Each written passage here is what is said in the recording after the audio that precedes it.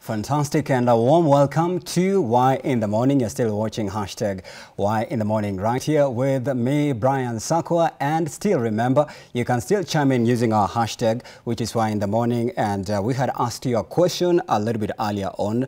Before that, we asked, how much do you spend in a day and on what exactly? Keep your feedback coming, by the way. We'll be reading your feedback at the tail end of this broadcast. At Y254 channel is our social media platforms. Remember, on Instagram, there's an underscore, and mine is at Brian Sakwa 101. Now, on our segment, Entrepreneurship Tuesday, today, we are talking about car dealership. How do you venture into it? And if you are planning maybe to buy a car out there, what are some of the policies the government has put in place that regulate the industry? And maybe if you want to maybe partner with someone who is in the space, we've got you right about now. And joining me right now on set is a guy you'll be interested to know as the show goes on. He goes by the name Khalif Kairo. And good morning to you, bro. Thank you so much for joining us today. Thank you. I'm privileged to be on this show. Yeah, it's a blessing. And I'd just like you to introduce yourself and maybe tell us what you do, because I understand you're in the car dealership business, and it's such an interesting field, and it's massive as well. My name is Khalif Kairo. I'm the co-founder Imports by Kairo, which is a leading luxury car dealership in Kenya. And essentially what we do is we help people buy and sell luxury cars. And that also entails importation and maintenance, after-sale support, that kind of stuff.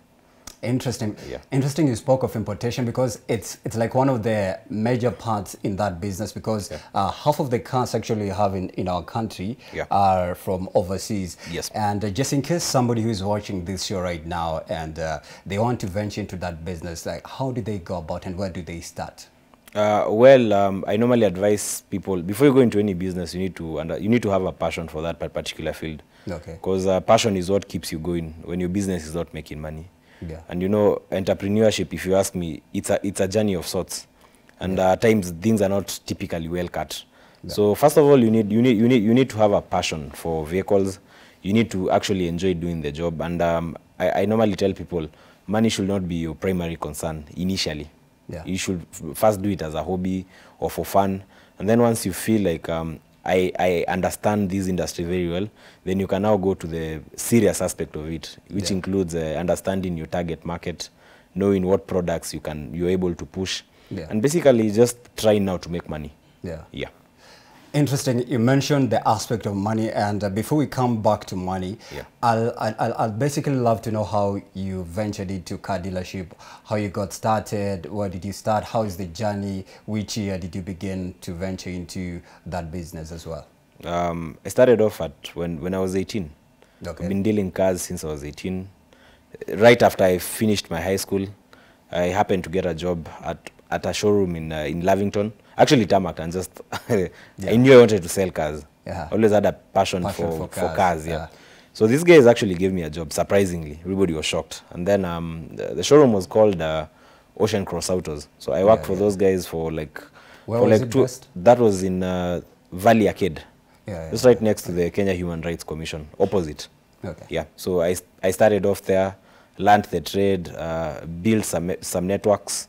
And after some time, I left Ocean Cross and I went freelance. Yeah. And then fast forward some how many years are those? Some 5 years later, I partnered up with a friend and we founded Imports by Kairo. Yeah. Yeah. And I want us to come back to money, because when you mentioned that you begin with, first of all, passion and hobby, but later on things started opening up, and your business is now like one of the biggest in the car dealership industry. Yeah. Where did all that come from? Because I believe you said you were employed first. Yeah. As an attendant. Yes. Right. Yeah. How did that happen? Okay. First of all, as I've mentioned, you really need to be disciplined in anything you're doing, because I normally tell guys, if you want to go into big business, even the richest guys on earth, they have to get financed. Someone has to finance you. You need to get an investor or a partner who has the financial muscle. And in most cases, what determines whether you get investors or even a bank loan is how disciplined are you. Can you be trusted with money? Can people work with you? You know, those are some of the aspects. And then for me, I also credit God for playing a very huge role in my life. You know, just keeping me in line, keeping me in check, ensuring that we play by the rules. Just be a good boy. And then things tend to open up, by the way. And once you're passionate and you understand a certain field very well, there's so many people, there's so many firms that will want to invest in you as a young person. You just need to get your stuff right. I understand you have quite a number of staff at your place, and what is the criteria maybe you use to select them professionally to come on board to work at your car dealership company? Well, our company does not have, in terms of academic status, we don't have a clear-cut standard that I'd say that maybe you need to have a certain degree in a certain field. What we look for, because I'm not in charge of the hiring process. We have a whole team. It's a whole company. There's another director, and there's a department that normally handles the hiring. But if you're getting hired at Imports by Kairo, we are probably looking at how passionate are you and how knowledgeable are you with cars. There are things you can't really quantify, and even the confidence. Because you know, if you're selling luxury cars, it's all about personal selling. You need to be able to convince a client to part with their hard-earned money on an expensive car. So we look at how good is a candidate's presentation skills, how well versed are you with vehicles, and if you're not versed with vehicles, because even the guys I work with, some of them are not well versed with vehicles. How passionate are you about learning? Do you have that extra drive? You know. So you come as an open canvas, and that possibly means that you can take the person through a learning process. You can learn about your business and cars. You have a website where maybe people can read about it as we continue the conversation. You can head over to importsbykairo.com. You can check out our website. We normally list all the cars over there. Interesting. And then let's talk about money. Do you feel as an entrepreneur, as a car dealer, that you must have a good, and we had mentioned that earlier, how much are you trustable even with the smallest that you've been given? How is your relationship with money? Is money attracted to you? Do you attract money?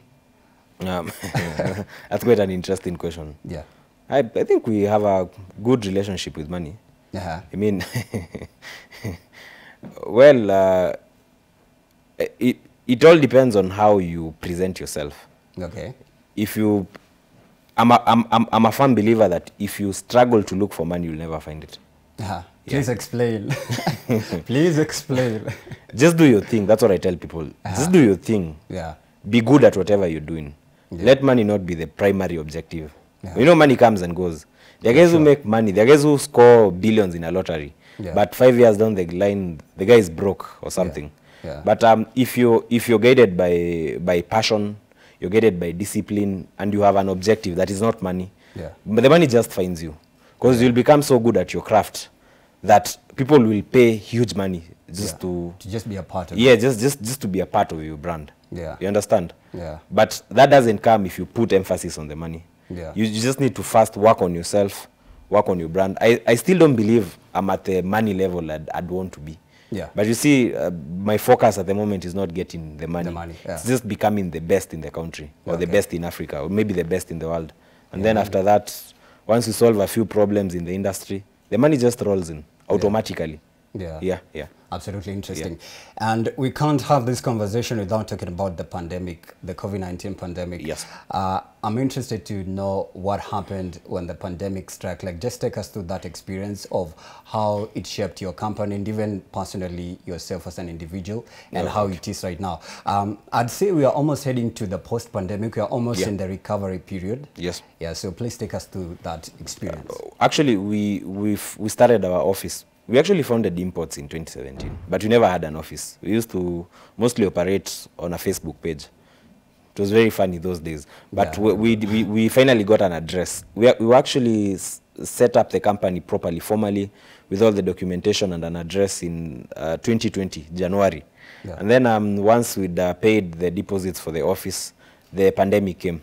For me, I'd say the pandemic was a blessing in disguise. How?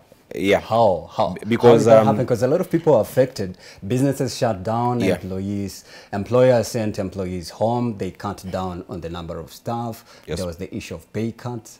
Please, how is it a blessing to you? Because it's interesting, right? Because it helped us to think outside the box.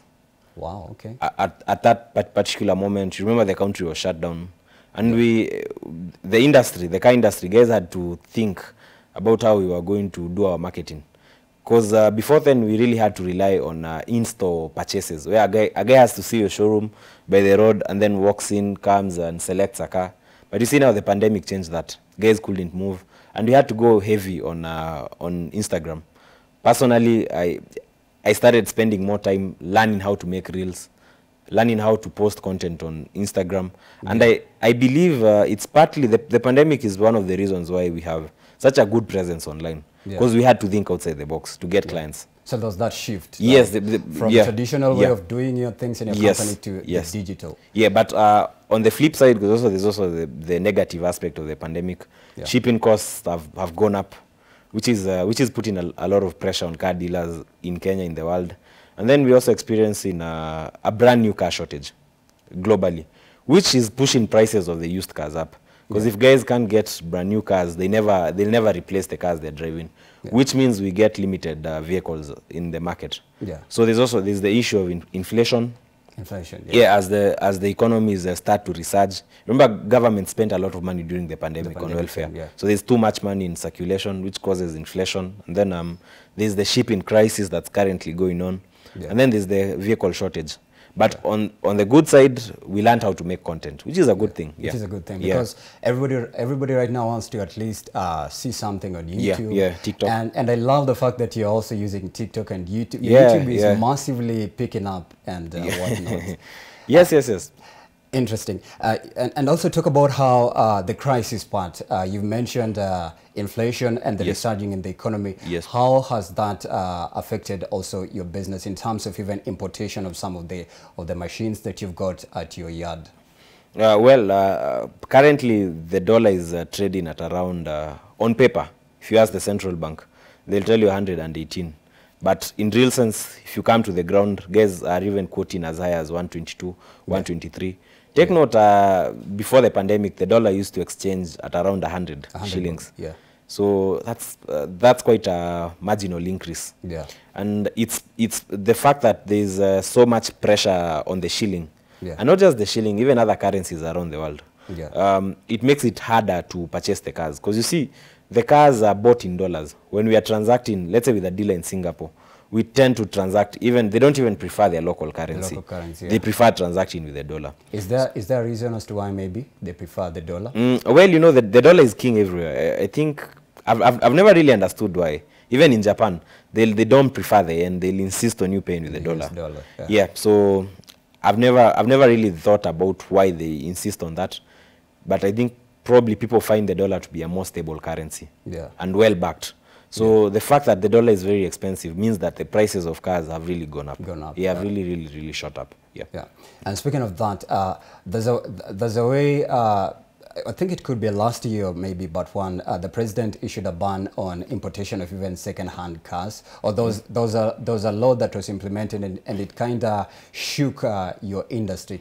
How did that go and how did you survive, and how was the experience from your side as well? It was around 2018 or 2019. I think that's, in my opinion, if you ask me, the regime has done an excellent job on roads and whatnot.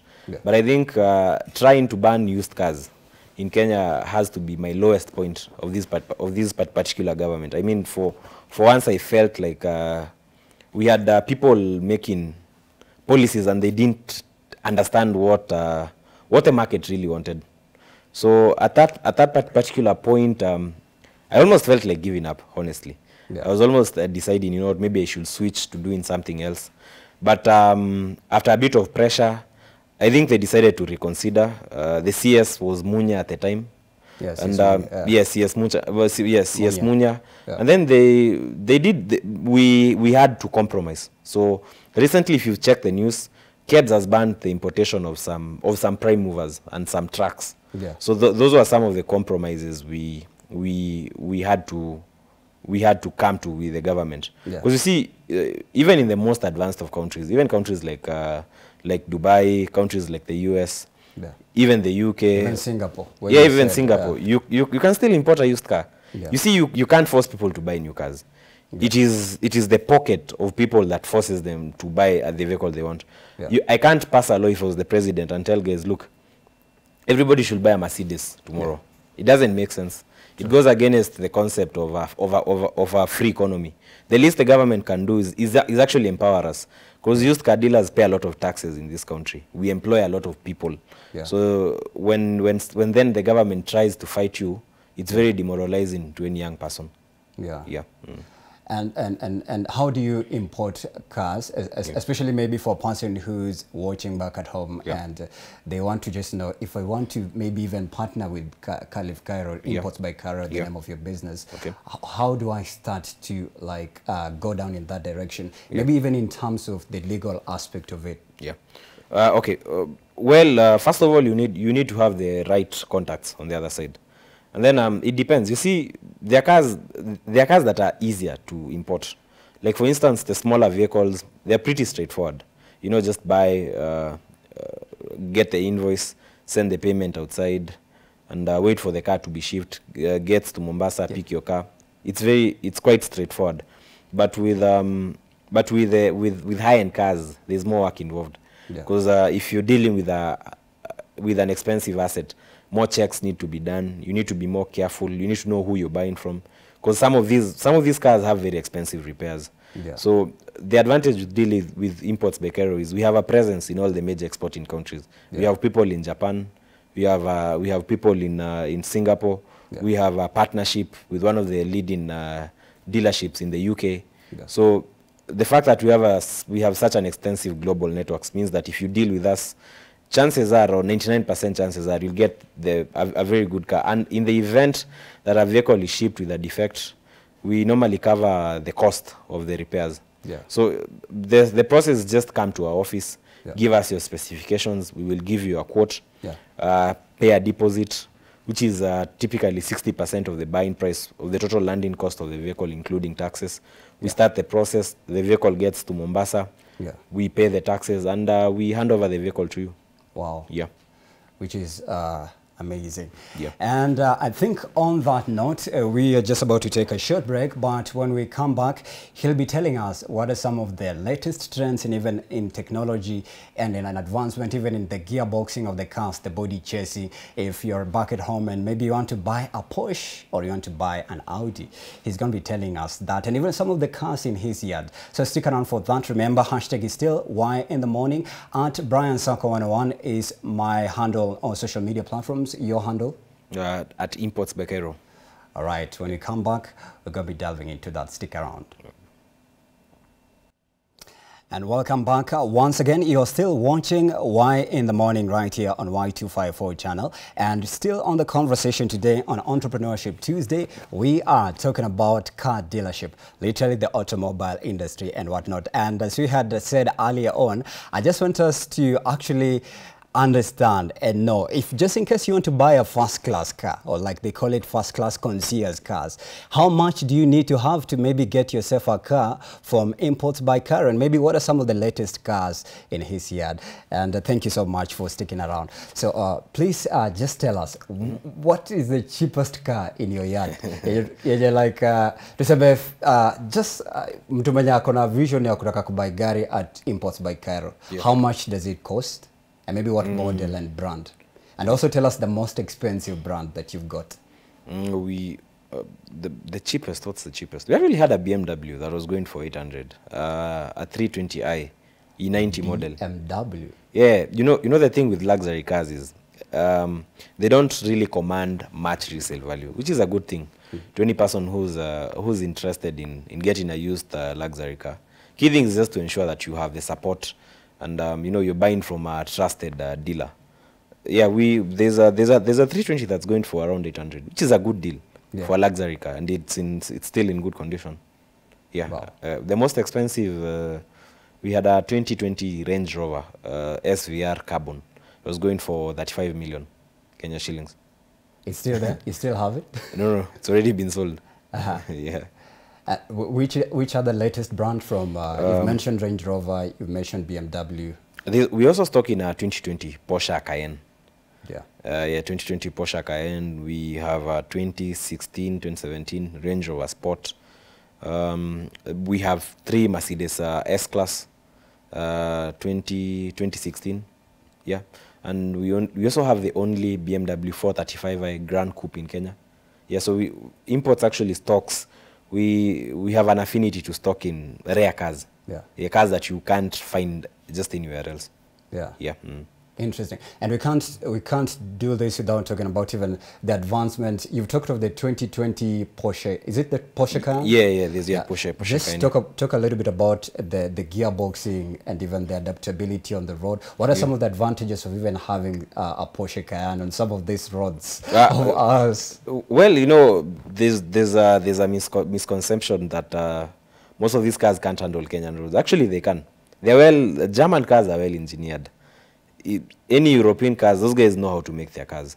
It's only that at times they just require good maintenance. But it does not mean that they cannot handle bad roads. They're actually very good at handling all the bad roads. Some of the technological advancement we are seeing is the fact that cars are becoming more like phones. If you go into a 2020 car, you notice a lot of touch screens. You notice a lot of user-friendly software interfaces. You'll also notice that some can drive themselves and they adapt to your phone very well. There are technologies like it's called the Apple CarPlay, the Android Auto that make it quite easy to sync your phone with the vehicle. Yeah, and even navigate through driving. Yeah, navigate. You're able to access your emails from the vehicle's infotainment system. And what else have we seen? A lot of manufacturers are also switching to electric cars. So as we go on, probably in the next 10 years, very few manufacturers will be making petrol cars or diesel cars. Yeah. The world is going electric. That's the major trend right now. If you look at the most expensive car manufacturing brands in the world right now, you'll find companies like Tesla, which didn't even exist 25 years ago. But now with the advent of electronic cars, they're some of the most expensive brands on earth. Yeah. I understand also I was just scanning through your social media and I've seen you fly a lot. You're into aviation? Flying is one of my other passions. Okay. I tell guys if I didn't end up as a car dealer, maybe I'd be flying commercially.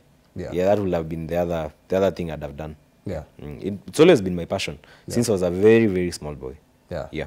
There's usually that fear that when you're up there, you don't know what's happening down here. And let's just talk about how that experience is. You're flying through the craziest terrain, and maybe how did you survive one of the craziest terrain up there in the skies? Because you know, kids would be imagined kuna kabarabara huko juu, kuna mtu anaendesha tu ndege kwa barabara na kuna traffic. Please just paint for us a picture of how that is. Okay, well, just to keep it simple. Okay.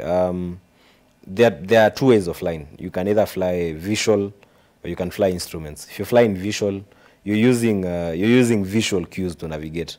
So if you were to fly visual to, let's say, Mombasa, I'd probably follow the SGR. That's a visual cue. If I follow it, I know it takes me to Mombasa. Yeah. Again, there's the flying for the big boys, the pure instrument flying, where you can't see outside. You're just relying on your electronic instruments. You're just looking at your GPS. You're looking at your radio navigation instruments. So it's actually, I find flying to be quite thrilling, to say the least. Yeah. I don't remember a time that I got scared. I only remember one time when we had a small mishap, sort of like an engine failure during training, but it wasn't something major. That's the only time I got scared. But all the other times, I find it thrilling. Sounds interesting. And also talk about some of the policies the government has put in place to ensure that, you know, importation of cars is flowing well, especially for second-hand cars, in relationship to the legal ban that had been previously issued to that. Have there been any changes so far that you'd say they've made progress and things are now seamlessly flowing? I think one of the most interesting things that happened in the industry in the past 2 years was the introduction. Was actually not even the introduction and the revocation of the licensing for some 2 inspection companies that had been contracted by KEBS under unclear circumstances. As an industry player, I found that to be quite a step in the right direction, because we had already started seeing complaints from dealers, from end users, you know, saying these companies are letting through cars that are not clean.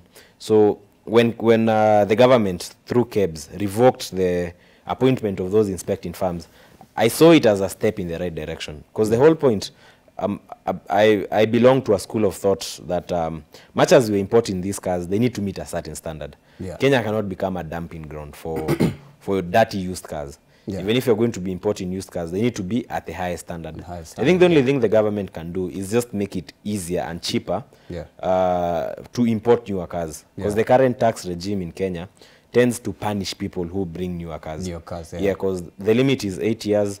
But a guy bringing a 1-year-old car and a guy bringing an 8-year-old car are not paying the same taxes. Yeah. You'd expect the guy bringing an 8-year-old car to pay higher taxes. Yeah. But in Kenya, it's the reverse. The reverse. So, yeah. So it's majorly, massively affecting that. Yes. It actually affects the industry because most people will tend to bring the older cars, the 8-year-old cars, because you know you have to stay in business. Yeah. But if the law was reversed and they allowed people to bring newer cars, we would have better emission standards in Kenya, and we'll also have newer cars on the roads. Yeah. So I think that whoever the next regime, because I do understand the elections are probably 2 weeks away. Yeah, 2 weeks ago. Yeah, so the next regime that is going to come into power needs to look at that and maybe just change that tax law. Yeah. Yeah. True, and I hope they'll adhere to that. Yeah. I'm being informed that I have to wrap it up. Yeah. But before we wrap it up, Madam Producer and Director, there was a time the Kabi or Jesus partnered with you and they bought an Audi. Yes, it was posted on a billboard, and later on, did they return the Audi? As in, what was the drama? Because it literally caught people's attention. And actually get these quite a lot. Yeah. The truth of the matter is, Kabi actually bought the car. Oh, Kabi bought the car. Yeah. Sorry, it was actually a gift for Millie. Gift for the wife. It was a gift from Millie to Kabi. So what actually happened was they bought an Audi A5, which has very low ground clearance. And then at that point, if you follow the Kabis, they were living in Tindigwa, which has the roads are not very good.